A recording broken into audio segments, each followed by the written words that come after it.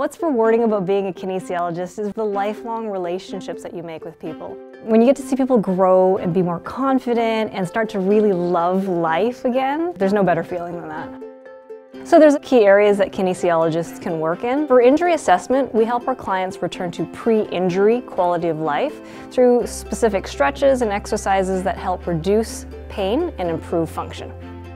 Disability management is about supporting employees' health and safety while at work. This could include things like functional capacity evaluations, return to work, safe moving and lifting techniques, all with the purpose of helping to either overcome or reduce injury. Exercise prescription is aimed at helping clients manage health issues such as diabetes, stroke, or even brain injury. The health and fitness side is great for people who maybe want to learn how to work out, just want to look and feel better, even move into certain type of sports like skiing. So finally, we've got ergonomics, and this is where we look at the interface between the person and the environment. And the goal of ergonomics is to be able to provide guidance and support the physical demands in a safe and effective way.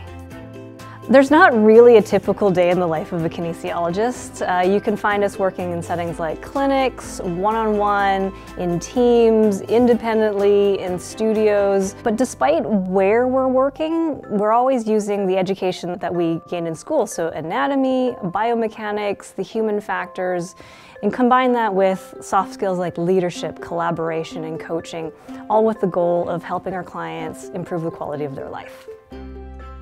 The great thing about this profession is it's growing and changing so rapidly. We've got more recognition from other healthcare professions and the government. It continues to open more doors for kinesiologists to have a positive impact on the health of Canadians. At the end of the day, kinesiology is about people. It's about the ability to listen and respect who they are and what they need.